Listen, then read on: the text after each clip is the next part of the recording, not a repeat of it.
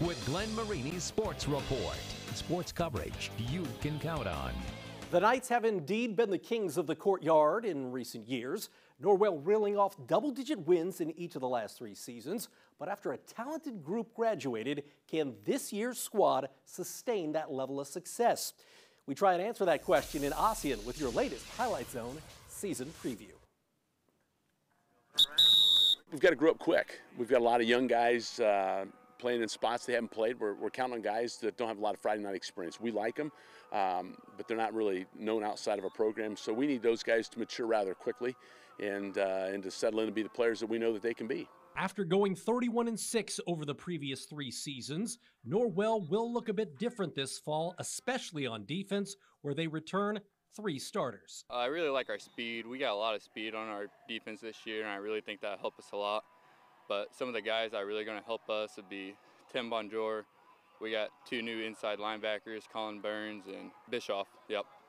And then I'm really excited to see those guys play this year.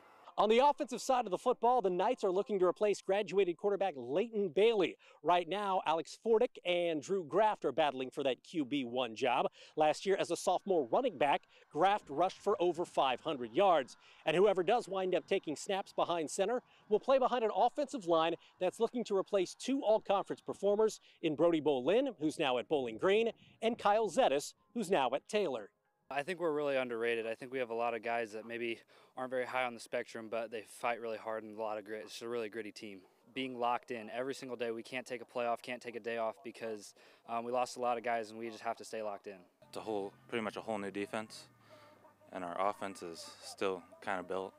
So I feel like there's a lot of pressure on the offense to keep up with hard work and keep scoring. We like the guys we have in our program. We're not going to ask them to be Brody Bolin or Kyle Zettis. We're going to ask them to be them. And we're going to try to call things to their strength and run things that allow them to be successful. We've got to tailor what we do as coaches to fit the talent that we have.